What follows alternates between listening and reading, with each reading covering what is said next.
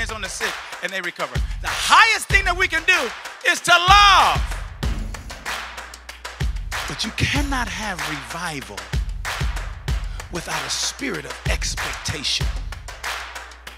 If you come to church and sit back and say, I want to see what's going to happen, ain't nothing going to happen.